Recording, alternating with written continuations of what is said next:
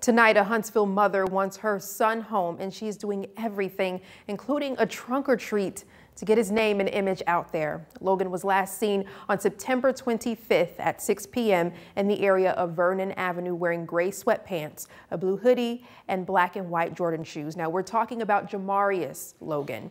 Logan's mother tonight made a passionate plea for his return. The city is quiet. But what they fail to realize is, although this is my son, this the city's son. My son is the city's son. And it's gonna take the city to help find my son. Until somebody be brave enough to step up and say something, he won't be found. So it started with me.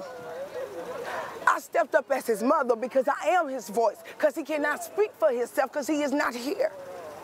So here I am. Now I'm asking others in the community to join me in finding my son. Say something, please.